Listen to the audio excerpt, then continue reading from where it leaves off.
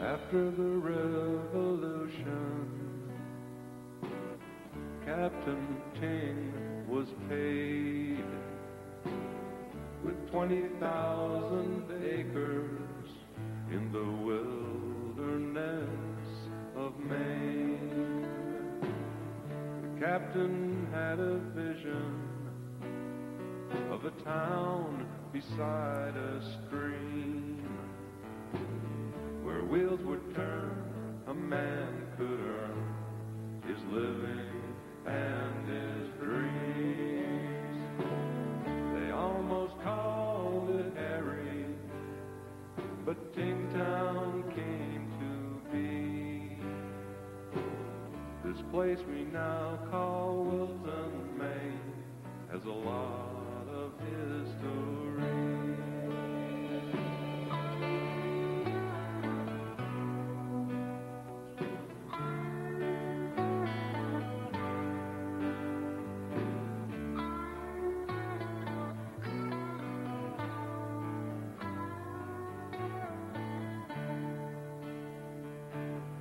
There's a local legend behind every upturned stone. When I first started teaching there, I was teaching second and third grades. A little later, when they readjusted the grades, I was teaching third and fourth grades. And for 14 years, I taught third and fourth grade, a combination of third and fourth grade. And I loved it. I really, really liked the fourth grade children.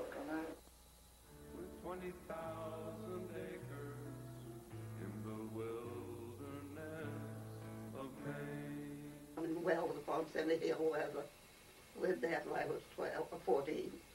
And then they came down and went one year at Weld High School. They had one. There was a woman by the name of Jenny Collins that belonged here to Woolton that taught that. And I came back here and went to the academy and graduated. Then I went to Farmington at the Donald School.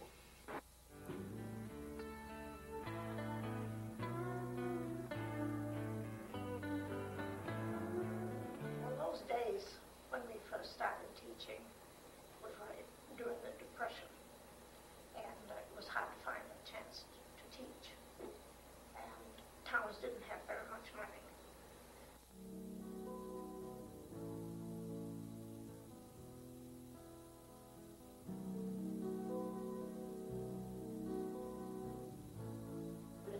My teaching always. It was something that we played school from the time I was able to play school. And it was something that I wanted to do, and I had teachers that I wanted to be like.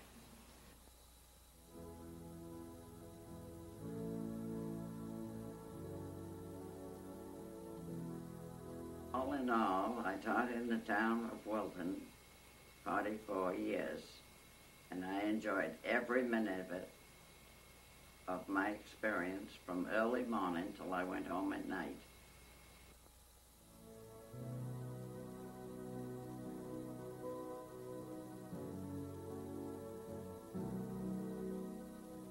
To be able to come to Wilton to teach.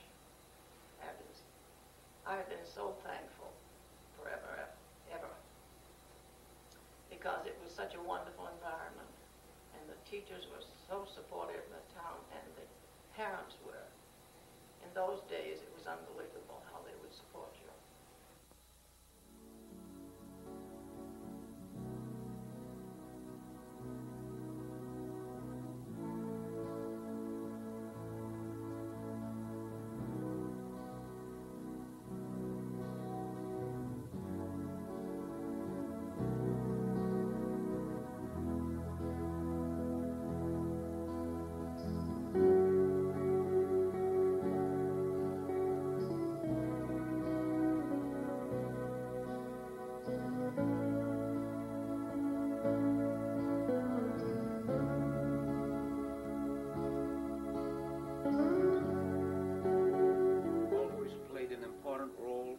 Establishment of a community. That provision for education was a primary concern when the General Court of Massachusetts stipulated that 1/64 of the land in Tings Township be set aside for a grammar school. It was common practice in those early colonial days to provide education for their children before incorporating as a town. In East Wilton, for example, Mary Fletcher, at the age of 14, taught in Brown's barn before any schools were built. The report is that her pay was 75 cents per week.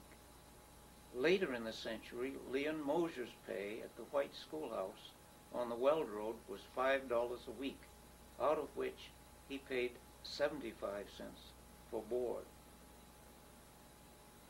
Following Wilton's incorporation as a town in 1803, those at the first town meeting elected members for the school committee. It was their duty to divide the town into school districts so that units, often known as neighborhoods, could more conveniently handle the details involved in the education of children within normal traveling areas, either afoot or by horse. In 1806, the town fathers voted to increase the 10 districts to 20, each with its own agent, who hired the teacher and raised funds for his district. As to personnel, the agent hired one teacher to instruct all grades. On rare occasions, the teacher could be quite young, sometimes instructing pupils their own age or even older. All too often, teachers were also custodians. Hence, teaching in one-room schools proved challenging on many levels. Some of the older boys attended only the winter term because they were often needed on the farm.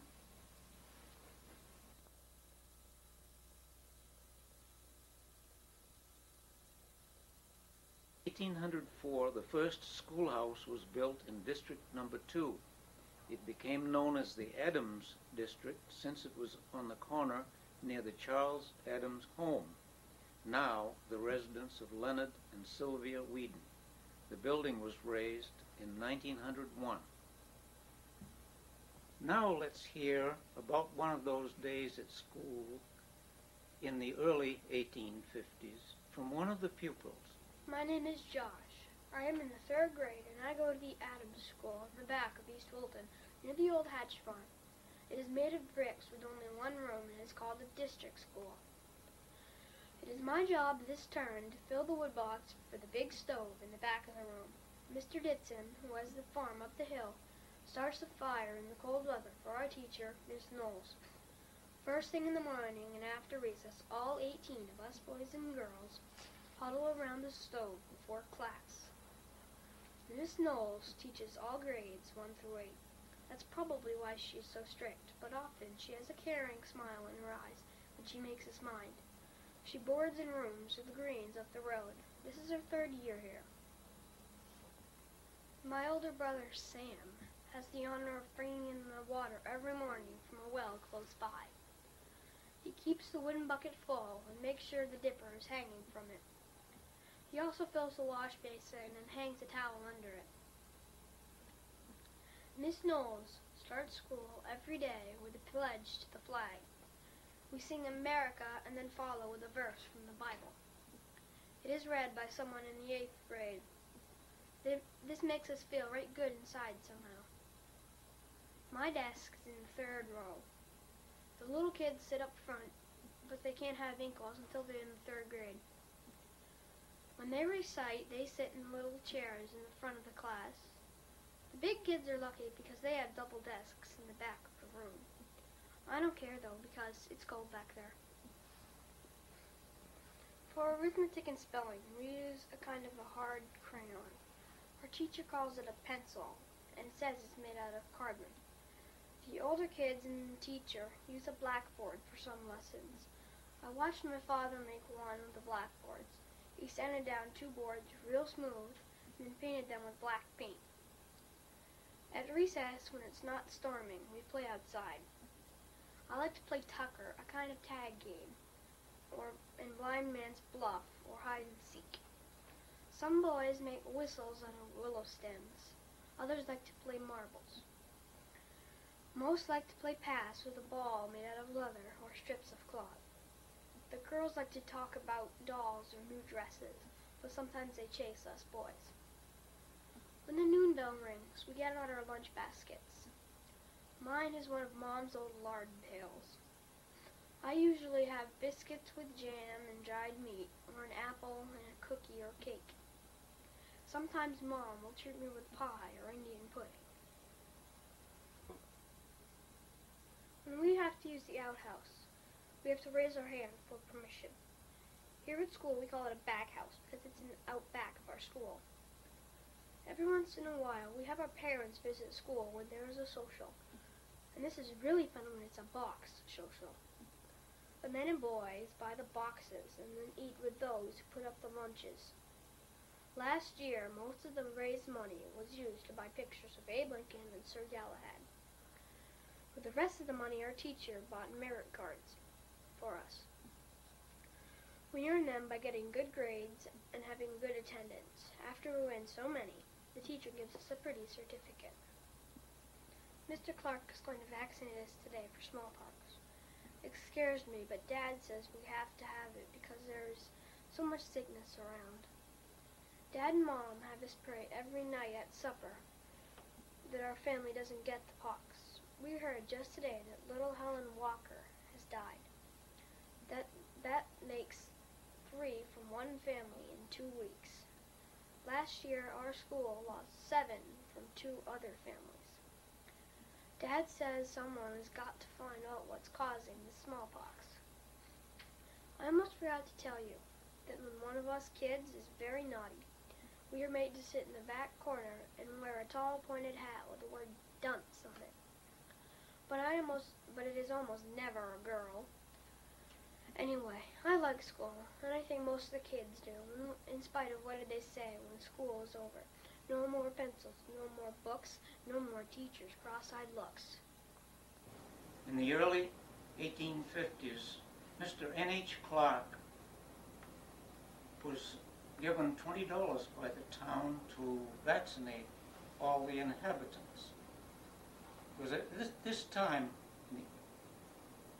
the smallpox was reaching epidemic proportions, and many deaths resulted. At this time, hand-hewn pine coffins cost from $1.50 to $3, with less for children, because times were so difficult, money was scarce. The Blanchard District School was located at the height of land on the road from East Wilton to Temple on what is now the Don Brown Farm. This road was laid out in August 1803, thus being the first road authorized after incorporation of the town. The school was built in 1811, being the second school built in the town. The district paid Isaac Brown $1 for a quitclaim deed to the land. You know, at times, some of the male pupils were older than their teachers. An example, Cyrus N. Blanchard, who as a young man taught at the Averill Farmer School on the east side of Varnum Pond in North Wilton.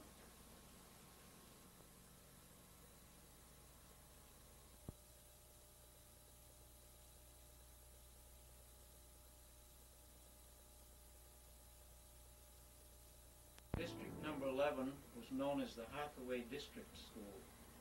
This schoolhouse was located where the road turns to go up to the Alma Hathaway farm, now the residence of Raymond Tibbetts.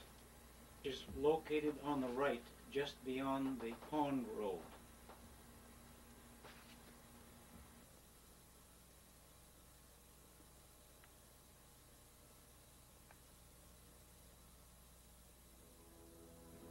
number 16 was the East Wilton Village School.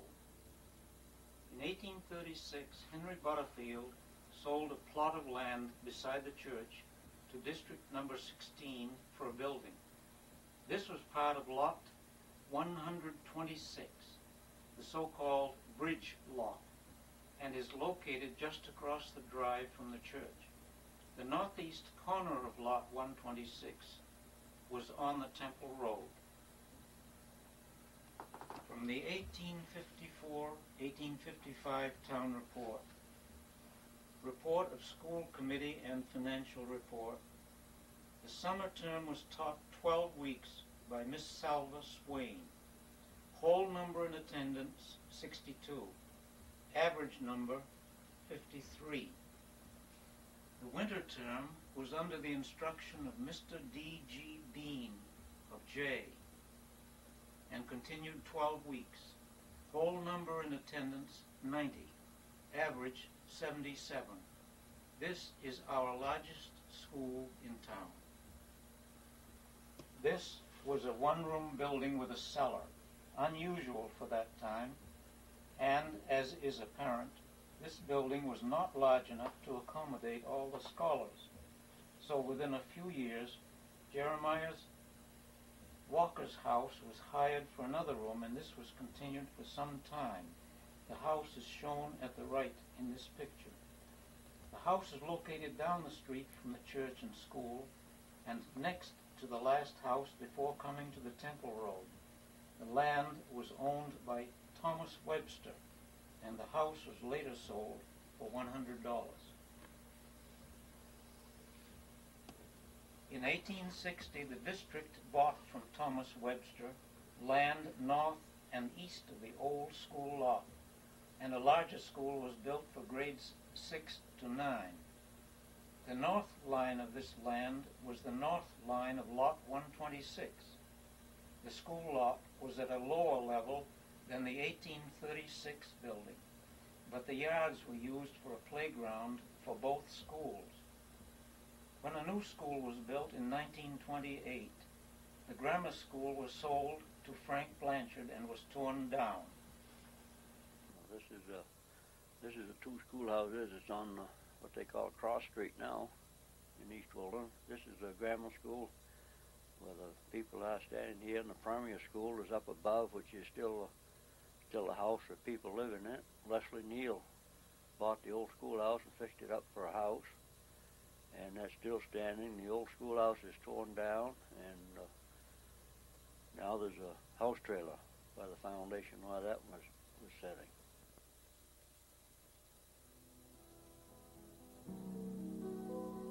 This is a sample of writing at the East Wilton Writing School, taken in 1848, courtesy of Donald McKean.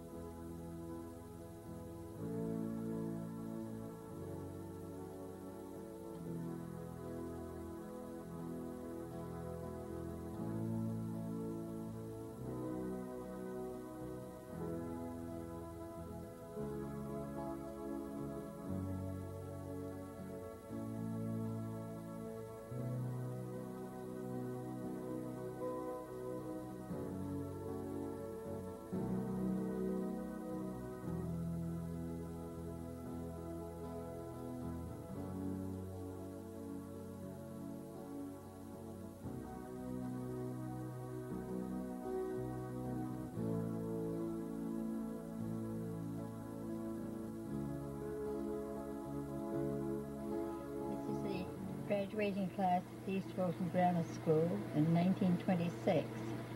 Reading from left to right: Edna Ellsworth, Helen Costello, the teacher Lillian Webster, Elmer Keyes, and Paul Goodwin. And this is a picture of the East Wilton Grammar School taken either in 1925 and 1926. These are grades 5, 6, 7, and 8. and the teacher Lillian Webster.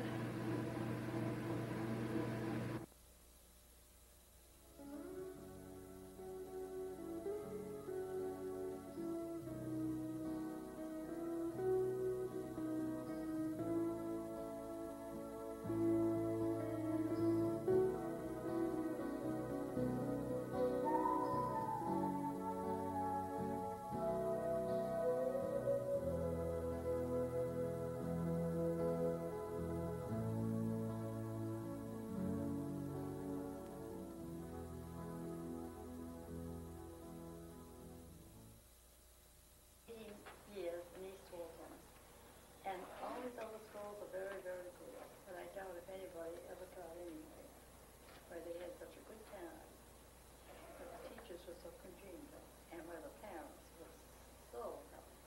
So when I first started teaching there, I was teaching second and third grades. A little later, when they readjusted the grades, I was teaching third and fourth grades. And for 14 years, I taught third and fourth grade, a combination of third and fourth grade, and I loved it. I really, really liked the fourth grade children. The third grade children, I loved them, but fourth grade children, it seemed to me that they were so responsive. They were almost old, they were old enough so you could talk to them almost in an adult way.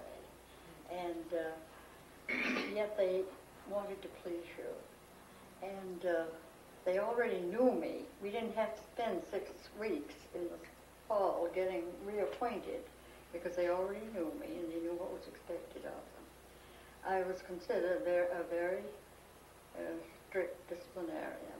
I expected the children to do what they were told to do when they were told to do it. But somewhere or other the children didn't mind that. They really liked it. And I never had any real disciplinary problems.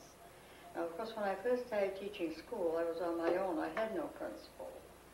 But as time went on, there was a principal I could refer the children to, and I never, ever sent a child to the principal's office. And there were one or two that I might have had trouble with, but we managed to work things out between us. And for one thing, the children always knew that they were very important to me. And if it was at all possible, I was on their side. And for another thing, fourth grade boys have an interesting sense of humor. And I could always go along with that.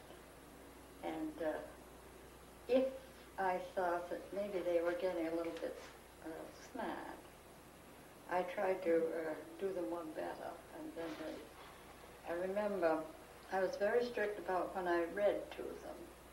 They had to pay attention if I was going to read.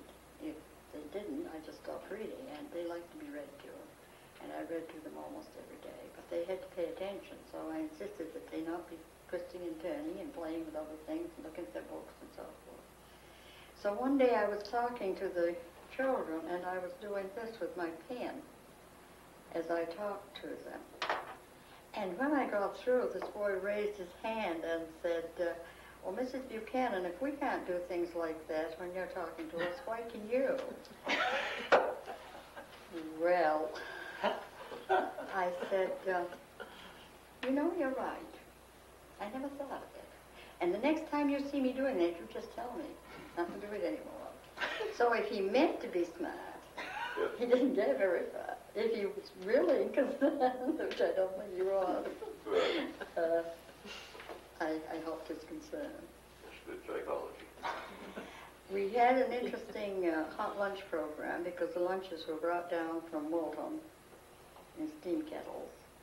And we had a woman come in who helped serve them, but each teacher had to take her turn serving the lunches and doing lunch duty.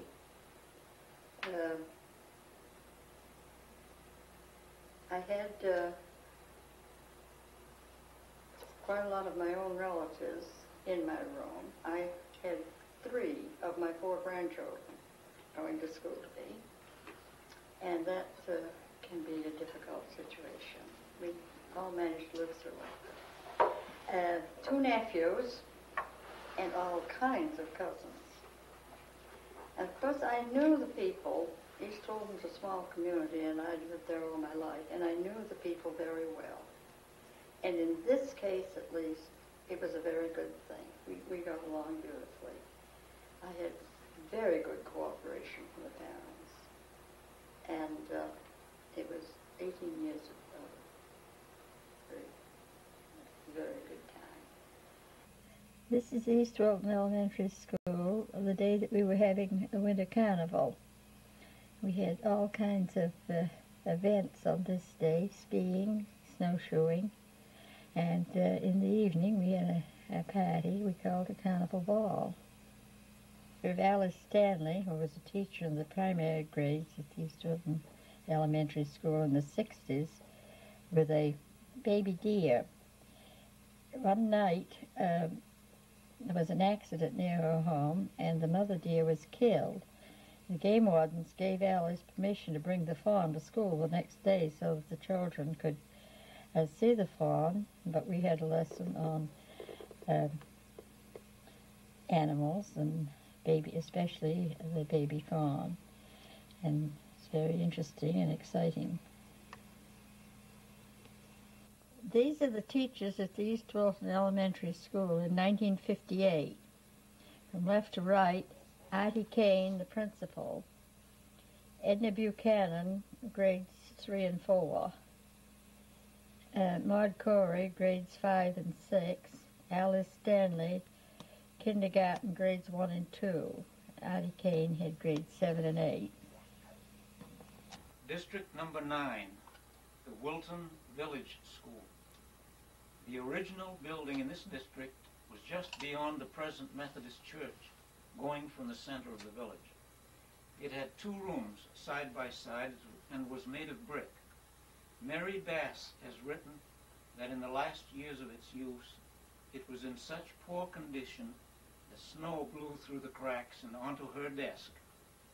In the heavy snows of 1869, it collapsed, and a new school was built. The minutes of the district meetings are available and are proof of the interest and dedication of the directors and residents of that time. After the school was moved into the new central school in 1903, the Red Men Lodge used it as a hall, and there were Catholic masses there for almost 15 years. Before the present Legion Home was built, the Hosmer Edwards Post and Unit used this hall for their meetings. Downstairs was a lockup where tramps were housed, and people were held there before being transferred to the county jail. John Nelson also had a print shop on the ground floor. The building was finally removed in 1952, and the lot is now used as parking space by the Methodist Church. Yes, there really was a Wilton High School as early as 1859. As proof, we offer this elaborate program dated November 18, 1859, which was donated to the Wilton Historical Society in 1965. I'm not sure of the exact location of the school, but most likely it was the District number 9 school on Main Street, near the Methodist Church. This conclusion is drawn from an undated formal graduation photo, and Main Street would seem to be the most likely location. The viewer of this public exhibition program will note that students came from Jay, Canton, Weld, East Dixfield, and Farmington, as well as Wilton. This is the only document we have on a Wilton High School. It goes almost without saying that the Wilton Historical Society would be very much interested in further information on the subject of this 1859 high school.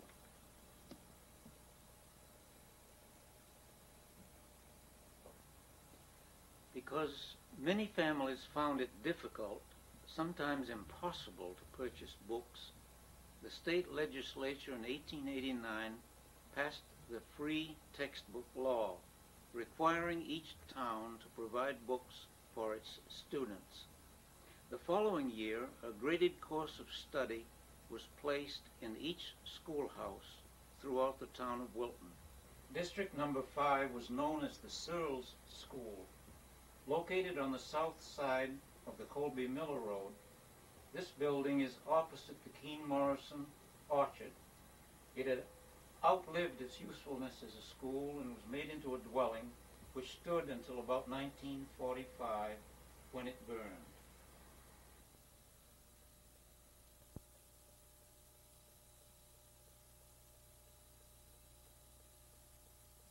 Lived there, Colby Miller. You ever heard of him? Mm-hmm. The Miller family brought him. One time he came into the schoolhouse, I remember, and brought me a nest no bigger than that, belonged to a, what is it, a hummingbird's nest, no bigger round than that. And I was so pleased with that, and we had it on a little branch for a long time. I remember that as a poem, not worth writing down, but it was something that interested me. And we were able to hatch while I was there a butterfly, a big one, and hatched hen too while the children were there. So they saw a monarch come out. Now, what school was this? Searles. On the Searles School? And that's the little red before you get to the golf course, you know. Yeah. Down in there. Down in on that crossroad. Right. And what years did you teach there? I taught there from 1926 until 1940-something, 45, I think it was. Of course, it's interesting with me. In fact, I only got $70 a week. I lived 2 houses down here, below with my father and mother. And I walked up there, fall and spring, unless John Blanchard gave me a ride, because he brought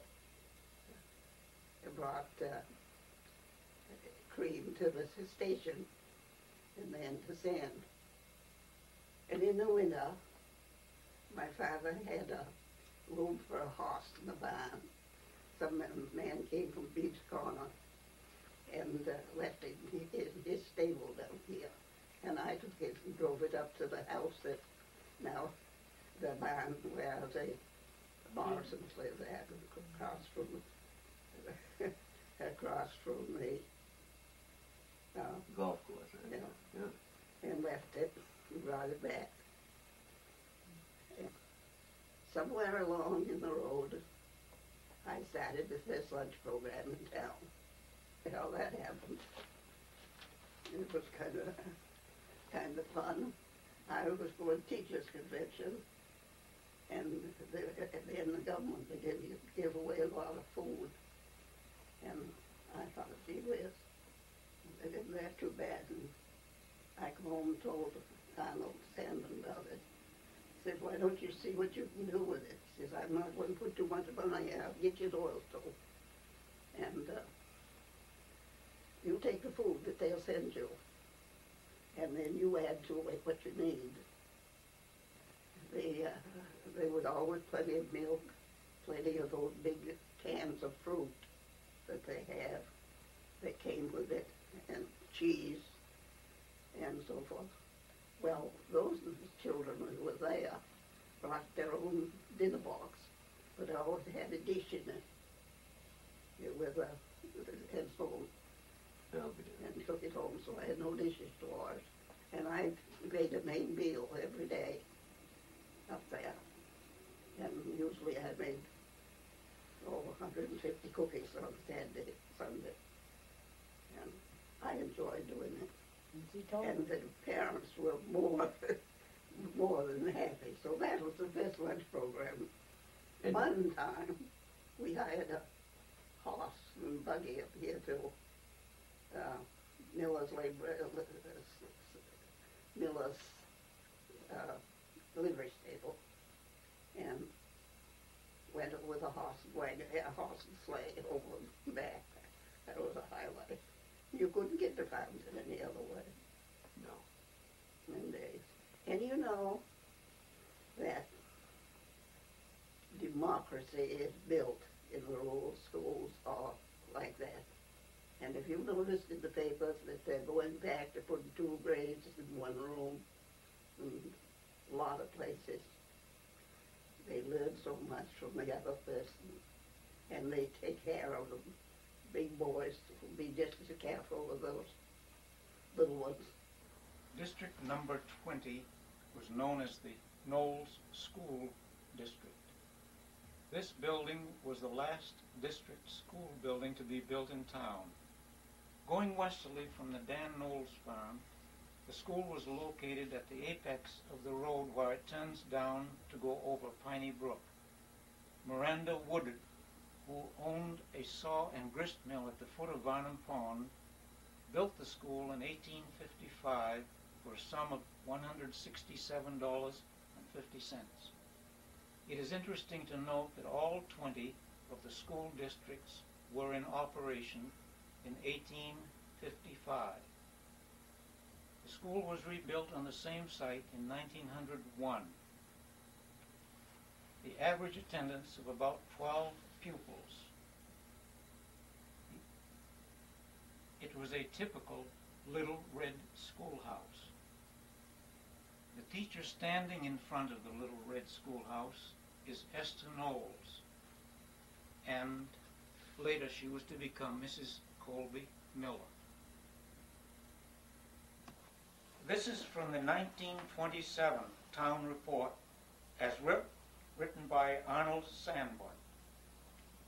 The regular school teams ran as usual with the same people driving them. Arthur Maycomber from his district to East Wilton. Mrs. Guy Pease from Blanchard Hill to East Wilton. And Mrs. Elmer Hathaway from the Hathaway district to Wilton Central School. The only difficulty we had in this matter was caused by the parents insisting that the school teams drive into their own dooryards and pick up the children, making it unnecessary for children to walk at all. We allowed Elwin Jones $1 a week transportation for carrying his child to school. They live over 2 miles from the school. District number 4, the Brown Neighborhood District School. This locality was once known as the Brown Neighborhood, but today is called Orchard Drive. The school building was located on the westerly corner of the road leading to the residences of Robert Beatty and Hazen Mayo. One day we had an interesting thing happen when the boys were starting fires and putting them out, and one fire didn't get put out in time. So they came and told me that they had a fire going out there, and we went out and we were fighting it just as hard as we could. And Mr. Salmon came, and we were very glad to see him because he'd old broom and some bran sacks and helped us put the fire out. And afterwards he came in and gave the children a little talk. But when he went, he said to me, "Now don't be too hard on the boy. He's learned his lesson." Well, plus I was a janitor too. I was teaching for $11 a week, and it was for 33 weeks. And I got 60 cents extra for doing the janitor work. And it meant keeping the floors clean and the toilets clean and building the fires in the morning. And I really wasn't a very good fire builder. I never had to do anything like that. The fire was the stove was one of those old-fashioned stoves with a tin cover around it. And sometimes the fire didn't burn very well. And supposedly, you kept the outside door closed, and the heat was supposed to radiate through the room. Well, it didn't seem to work that way, so we'd open up the door and we'd all get closer to the fire and keep warm that way. The children were very good. District number 18 is on the Walker Hill Road, just beyond the picnic area on Route 2. There were long times when the school was closed, and once for a period of 20 years. However, it was the feeling of the residents that it was better to keep this school in a fair condition than to allow it to fall into decay. This seemed to be the attitude in all districts, and the buildings were shingled and kept in repair in case they were needed at a later date. Luman H. Gould and Jeanette Butterfield Gould are listed among the early teachers, and they were the parents of the 4 Gould boys, Rollo being a part of this study. John B. Gould has told his grandsons, Rollo and Walter Gould, of being the only pupil on Walker Hill. As such, he walked down through the woods to the Hathaway School. This photo is of the original number 6 schoolhouse.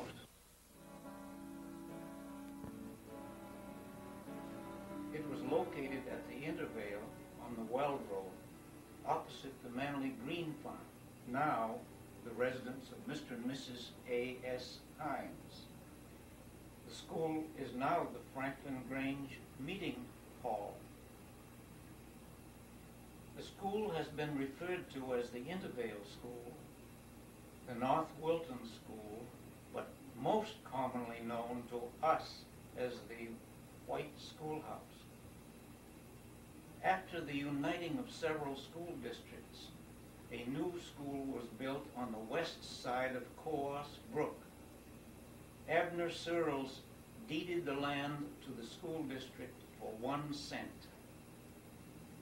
At this time, District Number 13, the Wilkins School, which was located at the end of Tobin Flat Road on the Horace Staples Farm, united with District Number 6.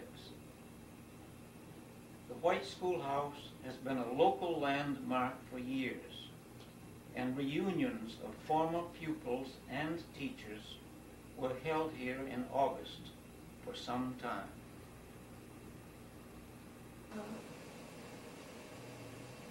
Several families, but there are a lot of children from each of the families. Some children brought their lunch to school in a live pail. And we used to put the pails around the fire, around the stove to keep the dinner warm. That was quite interesting. There was more variety of children. Had children in all grades. We combined subject matter from the various grade levels. And the younger children learned from the older children. I think that they came with the idea that they would have to behave at school. If they got a spanking at school, they got another one when they got home. And of course the older ones, the younger ones would tell on each other at home. So that made it a little easier. But with all grade levels, few things to do with except books and the chalkboard. This is District Number 3, McCrillis Corner District School. The land for this school was sold by Spalding Smith and was a part of the old Maycomber place. The original Chesterville Road ran from the bridge in East Wilton past the present cemetery through Crockertown over Maycomber Hill to McCrillis Corner. It was from this road that another road ran northeasterly to the bridge near Frank Beatty's house. The McCrillis Corner School picnic, August 13th, 1912, at Rangers Grove.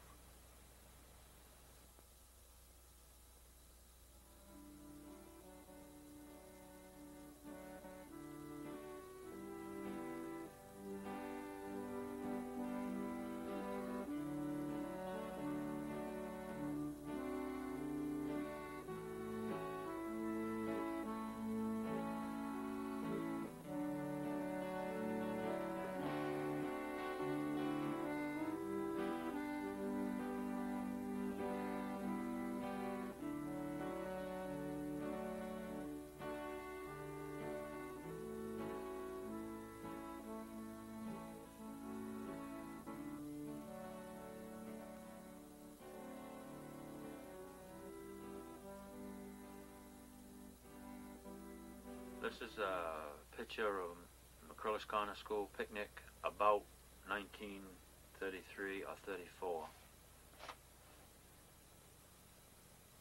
Sitting in front of the door is Verna Yetton, Howard Yetton's mother.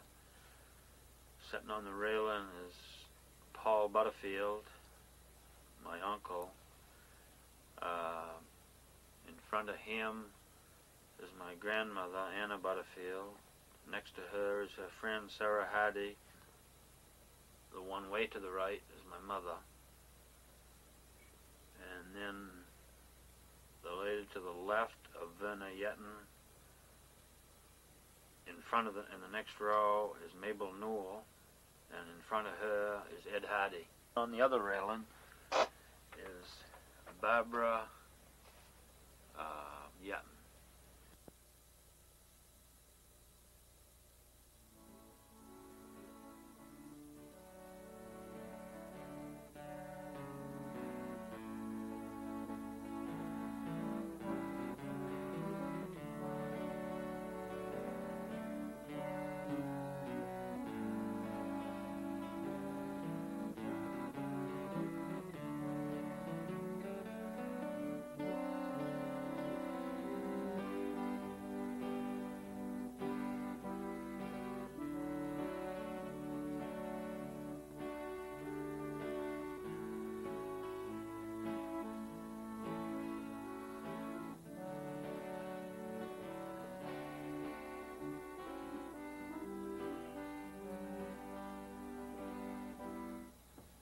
As more and more schools closed and a growing population made its demand felt, the need for more grammar schools became apparent.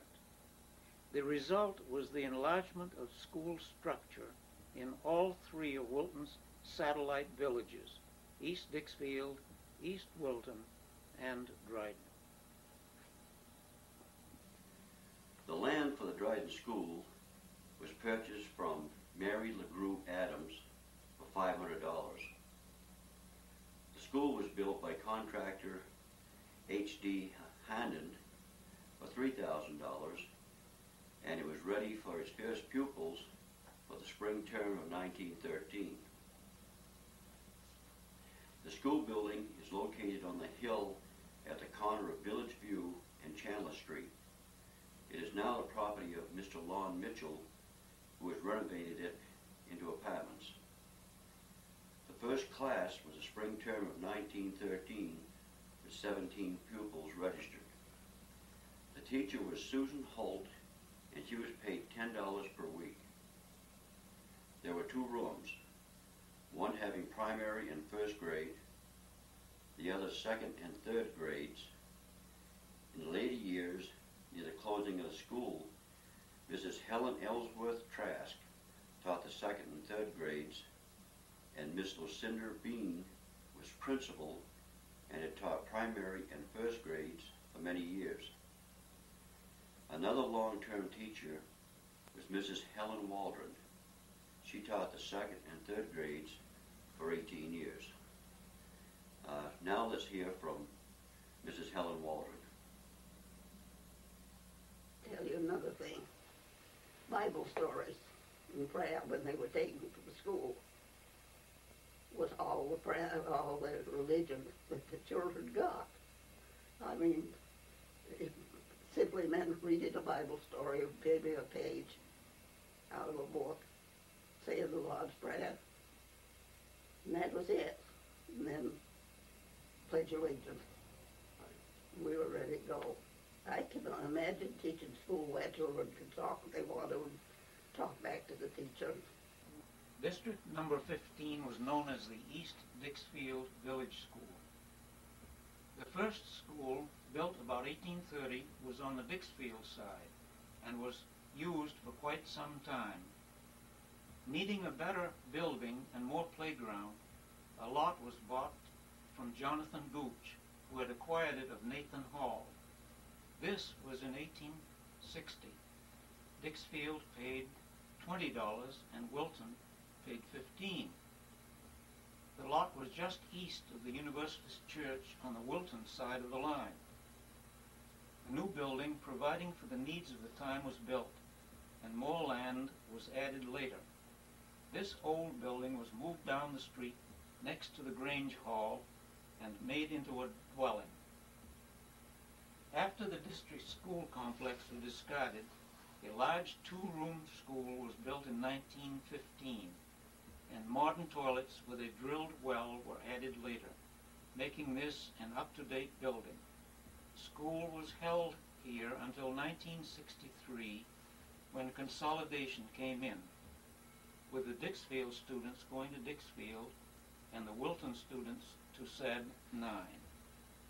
The first kindergarten was at the old mill, Willard Mill, which then became the community building, and from there it was turned into a scout hall and a theater, and also now it is a Dick's store. In the parking lot of the store was where a room where they had the kindergarten class. In back of it was a sort of a wet place, and the little brook that ran down to the river that flowed through town. In this little room there were homemade tables with little drawers where children could sit. These were made by Bill Horrocks, a person who had lived in the community. The school was used for approximately 13 years. Then we moved up to the new kindergarten building up right near the central school. That was a beautiful building, and we look forward to many years in it.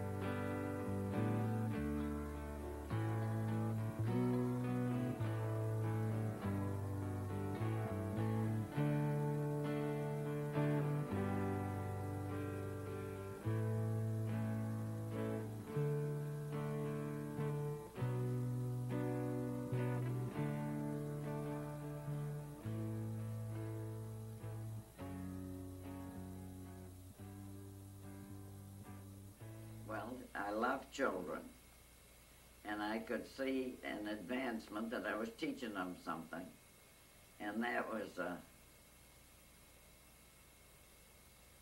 enjoyment to me to find out that they were learning to read, learning to figure, learning to write, learning to be polite, and you could see all the advancements that they were making. So I knew that I was teaching something. And they loved Don Shea. Right. They loved him. Yeah. And we had lessons in etiquette on the bus to be polite.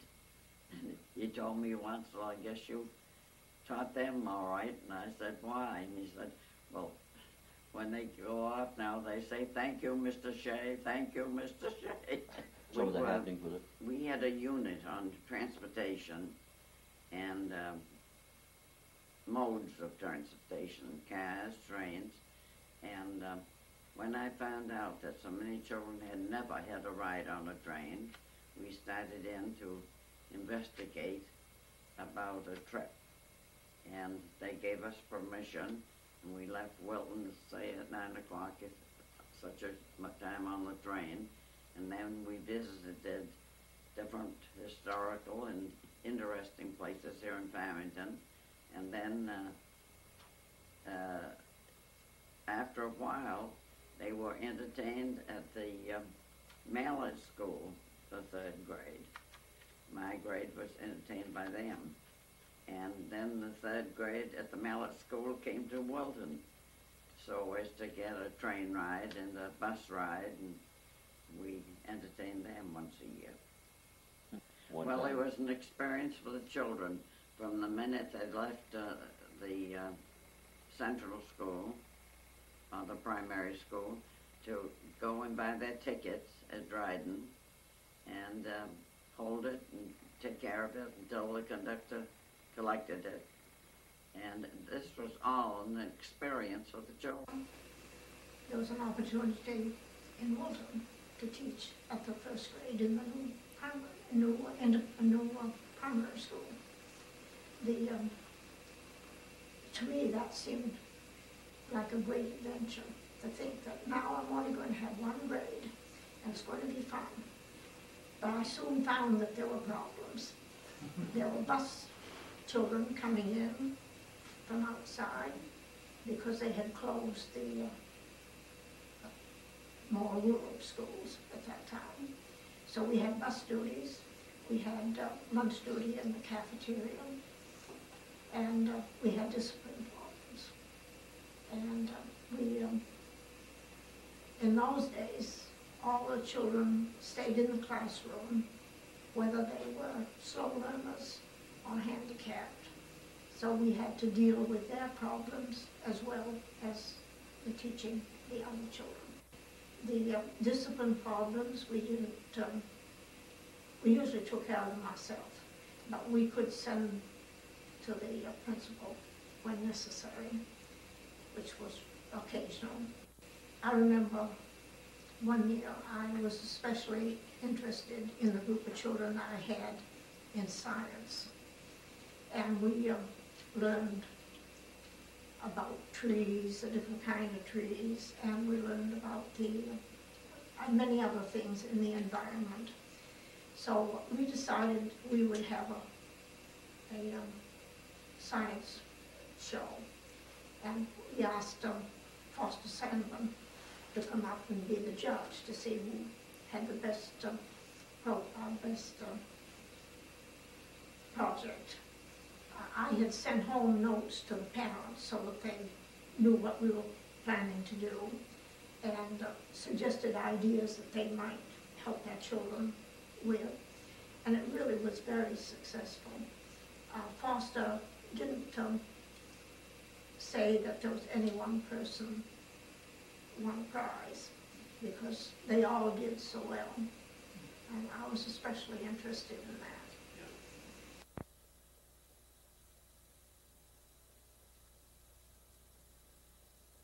Many years at Wilton in the sub-primary. I was very pleased to go in for 2 weeks to substitute.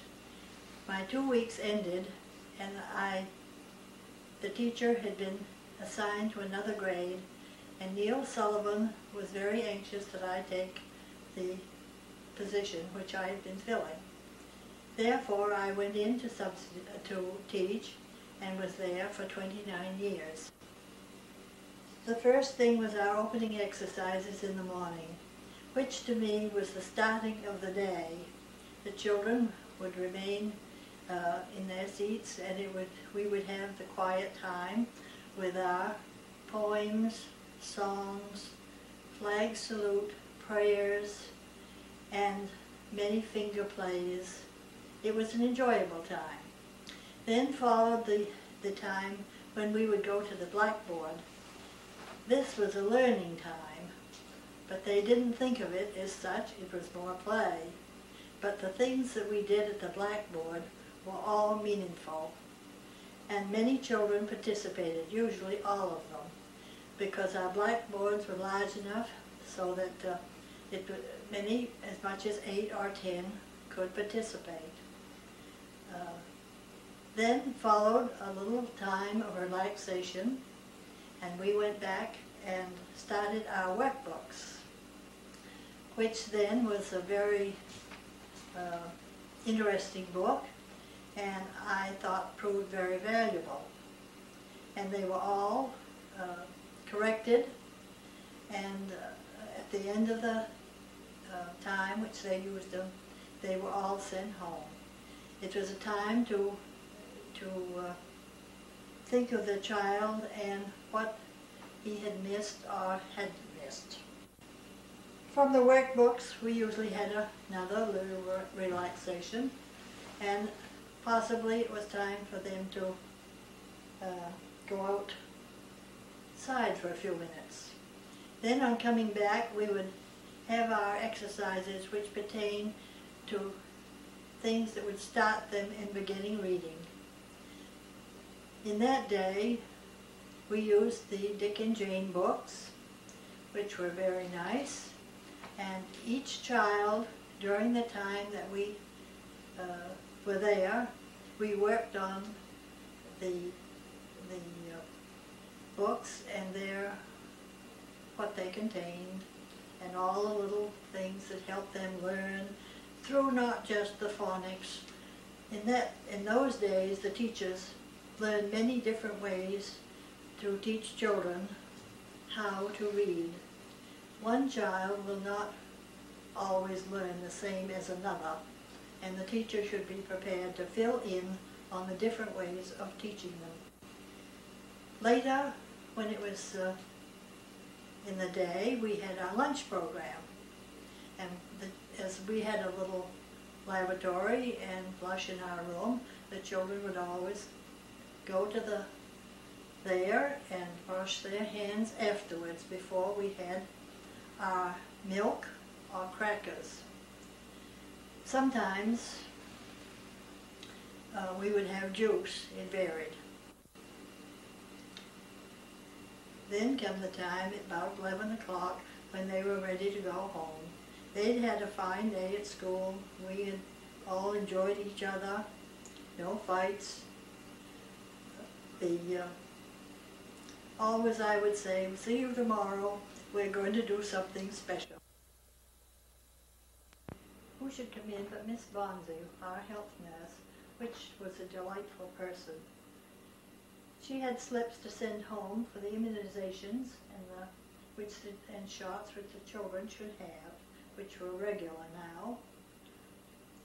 They were sent home to be signed by the parents, and when they returned on some special day, Dr. Sickle, or whatever doctor would have time to give, would come to the school and give the shots along with some special nurses. Leah Peterson was our music teacher and came every week.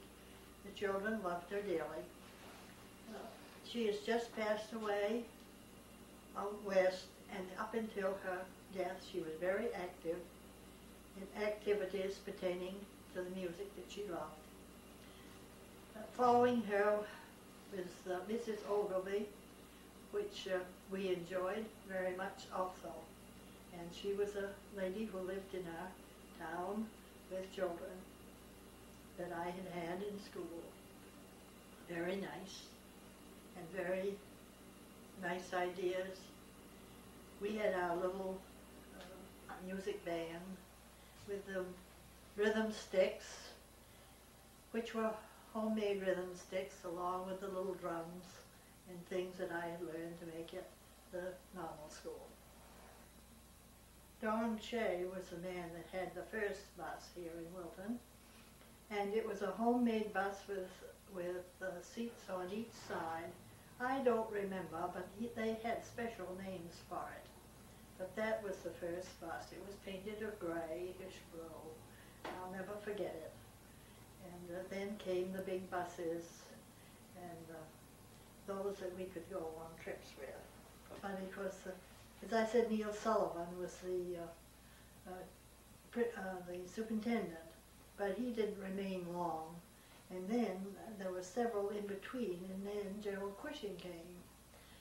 I don't know how he ever done it, but he had so many schools to go to, Dryden, East Wilton, East Dixfield, and Jay. But he always came every day to the building. And one day I remember he was running down over the bank, the wind was blowing, his coattail was flying, and he was going down to the other school. I always remembered how he got to so many places and he always knew what was taking place. In the latter part of my teaching, of course, we never saw the superintendent. I think once in a while he would just bring one to the door to show them the room or something. But as far as knowing what was happening, and I think that the school board in the old days of the one-room schoolhouse, they always visited. They checked right up on you. And the superintendent in the wintertime, once in a while he'd come with one of those things that had the legs on it, the snowmobile like it was one of them, or he would come with his horse sometimes. With the close of the 1800s, the system of district schools gave way to larger schools housing multiple grades. An example is the Wilton Central School, which opened in 1903 with 4 grades, each with its own room and teacher. To meet the growing population, 4 more rooms were added in 1917. This provided all 8 grades in one building until 1950, when the primary school was opened to primary through 3rd grade pupils.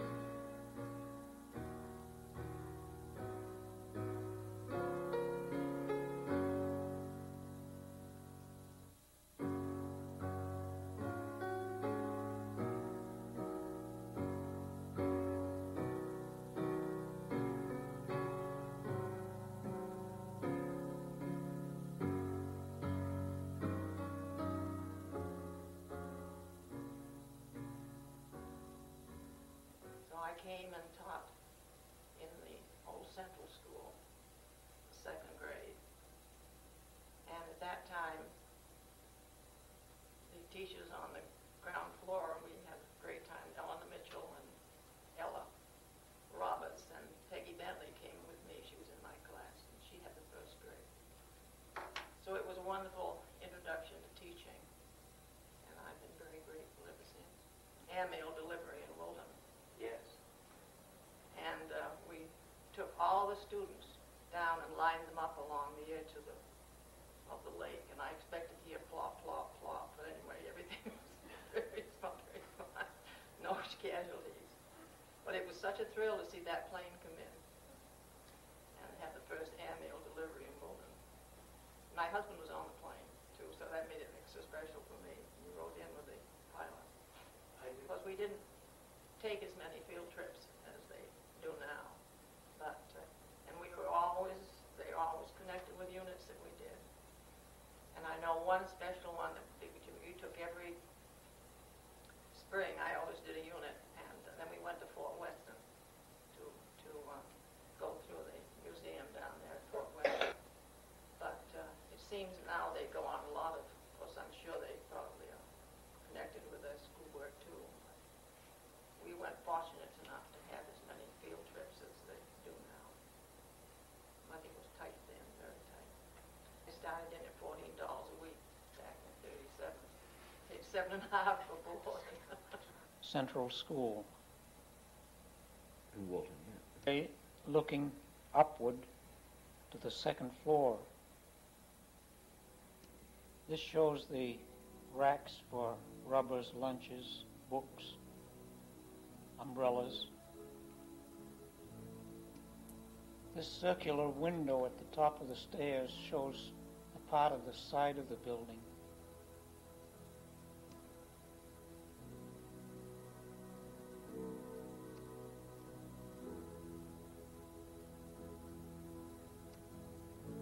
This shows Rollo Gould. Another view of Rollo Gould, contemplating a very historic past.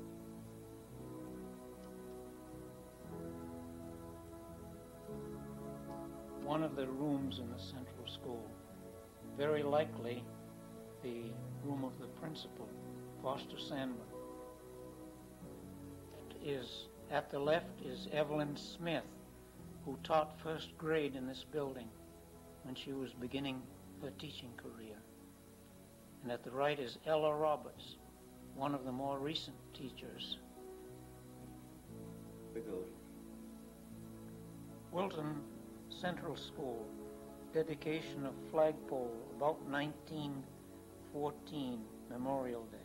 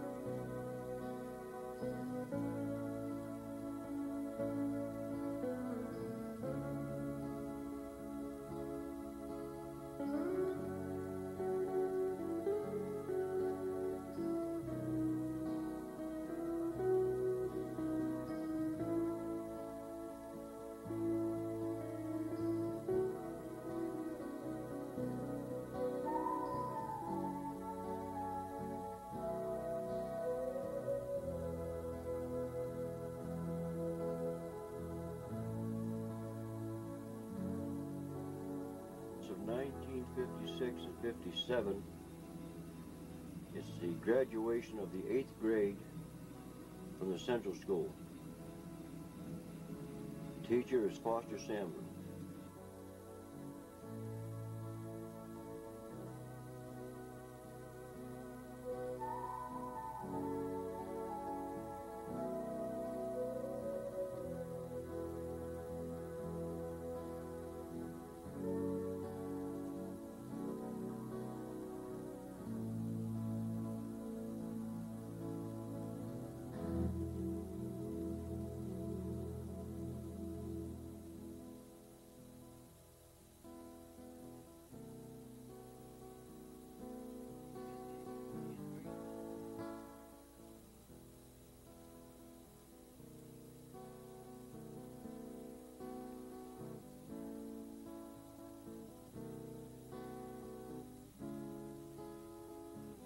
Okay, this is December 1969 in the Wilton Central School,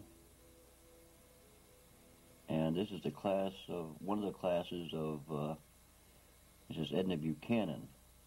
Only this is only a portion of the class.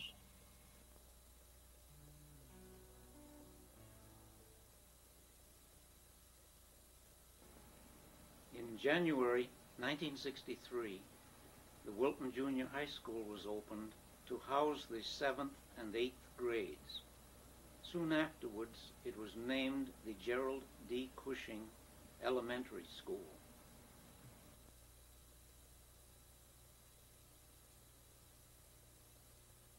I was at the Central School for 1 year. I was at the Cushing School for 3 years. I had real good people to teach with. Betty and Albert Twitchell, Trudy Dawson, Johnny Backus, and it's very nice. We now come to the end of an era as provided by Rollo Gould and Lauriston Noyce. in their publication on the district schools of Wilton. We must also admire the willingness of the citizens of each district to provide for schools. From the very first in 1804, when Samuel Butterfield and Joseph Webster joined District Number 2, although living outside, the people wanted their children to have the right to attend schools. When we look back upon the caliber of the men and women these schools produced, we must realize the capable work done by the teachers, as well as the sacrifices of the citizens. We should be, and we are, very proud of our heritage.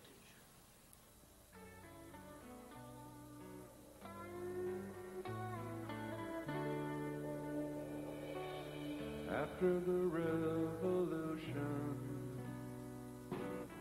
Captain King was paid with 20,000 acres in the wilderness of Maine. The captain had a vision of a town beside a stream, where wheels would turn, a man could earn his living and his dreams. They almost called it Harry, but Tingtown came to be. This place we now call Wilton, Maine, has a lot of his